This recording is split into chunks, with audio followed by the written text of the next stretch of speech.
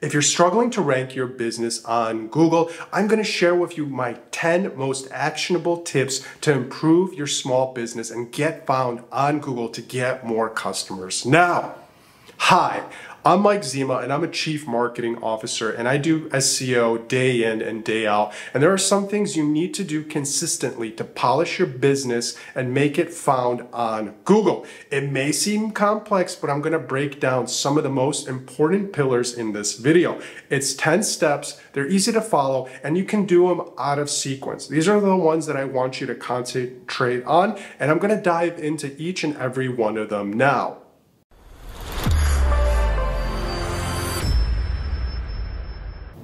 So here are my top 10 tips for SMBs. What you really have to look at is this list is out of sequence, right? I'm listing them out in no particular order, so don't get stuck on 3 or 4 if you can't keep the ball moving.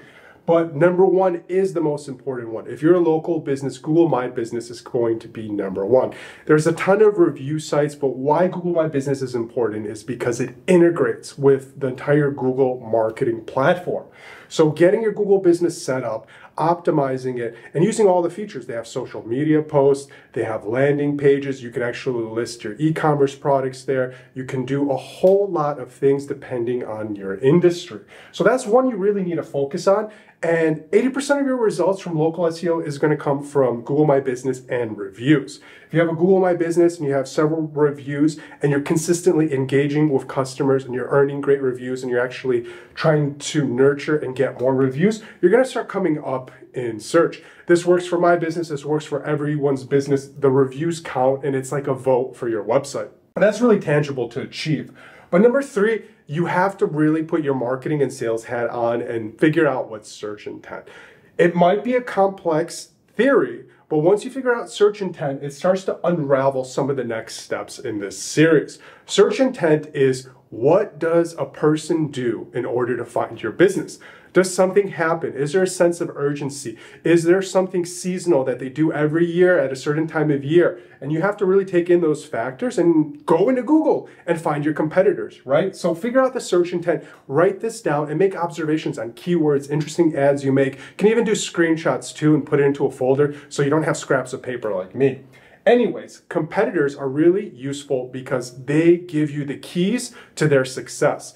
Look at the top 3 competitors that are not national competitors. You know who they are, they're outbidding you on proposals, and it leaves you scratching your head in what's happening. Because when the search intent phase happens for a customer, they're finding your competitors because they find something that brings you to the competitor, which is going to be a piece of communication or an ad, or they're getting there because once they land on a competitor, they're fulfilled with everything they find on the website and they don't want to keep going and keep looking. So that's why it's important to really start shifting from this search intent. Okay, you know how people are going to find your business. You know what they're looking for. You know what to offer them because you're the expert, but you're scratching your head about digital marketing. Well, the easiest, lowest hanging fruit is you can do Keyword Planner. Right? This is a tool from Google Ads that shows you what keywords cost and what people are bidding on and how much search volume, which gives you some expectations. Okay, maybe there's 500 people, maybe there's 100 people looking for your service around the Chicagoland area, for example. And this helps you take your search intent. Okay, I know what customers are doing, and you can start crafting those into keywords and seeing what people are bidding on Google. Of course, you can use the Keyword Planner to help you leverage and maximize results on Google Ads, but when you go through the tutorial, you'll actually find out that this is a useful SEO tool, right? This is a 101 tool, it's a free tool, and it helps you understand what's going on. So you know what your customers are looking for, you know who your competitors are, you have some keywords, right? Now you got to put that on your website. Well, Mike, how do I put that on my website? Well, anywhere there's text on your website, whether it's visible to humans or hidden and only visible to robots from Google, that's where you put the text in. And the most bite-sized way to approach it is take your keywords based off of the search intent, what your customers are looking for, and see what competitors are writing on social media and on their website, and write non-sales content. This is important. A lot of businesses get stuck on selling on their website when Google is basically, their mission statement is answers in 1 click. Right? So what does that mean? You have to create a piece of communication that resonates with your customer. So if you're a plumber, how to clean your drain in 3 simple steps, right? Piece of communication. You're not going to get national exposure, but if someone has a drain clogged with hair, Well, voila, you have a piece of communication. They're going into Google and they're coming into your website and starting to go into your funnel and your marketing machine. The machine is small, but with these steps, you're going to grow it to a big one. You're going to start creating that content. You're going to write that how to clean your drain content and make sure you're sharing it on social media. Social media backlinks, mentions pointing back to your website are important because social media is basically the litmus test to see if a business is legit or not. If you are in business, you have a ton of reviews, but you're neglecting on social media, then you're neglecting a persona that's going to go through and audit a potential partner. They're going to look at your website, they're going to look at your social media, they're going to look at your reviews. And if you're 2 for 3 or 4 for 7, you want to make sure you're really checking all the boxes and you're competing with your competitors. That's the whole point of having competitors. Now, you have a strategy, you're starting to activate your website. Remember, your website is not just a brochure. You want to think of it as a binder. You want to grow it to the point where it answers every single one of the business questions a customer may ask you, and you can always refer them back to your website. And it's important to bring people back to your website because then you can continue marketing. The website audit, that's a great first step. If you need a website audit, you can click the link here and actually dive into a website audit, and we'll prepare a website audit for you and give you some homework. Yeah, I know, Mike, I don't want to do any more homework because I'm not in high school or college anymore. Well, that's a part of digital marketing. You're going to have to learn new things and you're not going to like it, but it's going to be fun once you have that aha, that breakthrough, that realization that digital marketing isn't hard. It's about the consistency. And a couple of technical things on your website are really easy to resolve. Now, number 9, backlinks. This is a really confusing one. Most people that don't understand SEO really are on the fringes of what are backlink building, and really, this is what you got to do.